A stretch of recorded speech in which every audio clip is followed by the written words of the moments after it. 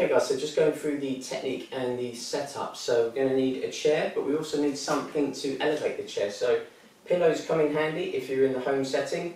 So literally just 2 or 3 pillows, because we want to be changing the angle of how much the hip is flexing. We also need something to elevate the heel on, so again, home setting. Then we can have a book. We'll need something that's roughly around 1/2 inch to 1 inch high, that's stable. And we also need something of an external load. So if you have a kettlebell or a dumbbell, we're going to bring that into the goblet position. But like we've used before, if you haven't got those and you're at home, then we can just as easily be using a backpack, and we can fill it with some books or bottles or bricks or blocks or something, just to weigh it down, okay? And that's going to help engage the abdominals. So just regarding the setup, so we're going to have our little step roughly just in front of the chair. Now we want to come to a point where we're elevating the heels and we're flexing through the hip, but when you come down to the chair, you're not going to slip off the chair or miss the chair. That's why the setup's important of your little heel lift. So just play around with the angle to start off with. It needs to be reasonably close because we're going to be sitting right back onto the chair, so just be careful with that. Regarding setup with the feet, we're literally going to stay in line with the hips. Feet are straight forwards.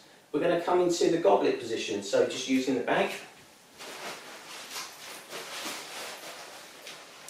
So heels elevated, straight forwards. We're going to be unshrugging the shoulders, driving elbows through. So we're looking to keep the upper arm below that 60 degrees.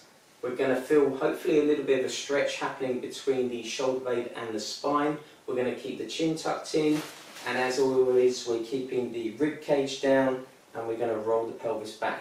We want to form a bit of a brace within the abdominals. So from that point, we're going to be tucking the pelvis under, breathing in through the nose as you come down, flexing through the hip. You're actually going to put the whole body weight on top of the chair, and then we're going to breathe out through the mouth as you come back up to that starting position. So breathing in through the nose, coming down, breathing out through the mouth as you come back up. So just regarding the squat, stay heel heavy all the way through and shift the knees forward as well. So shift the knees, moving through the hip, then coming back through.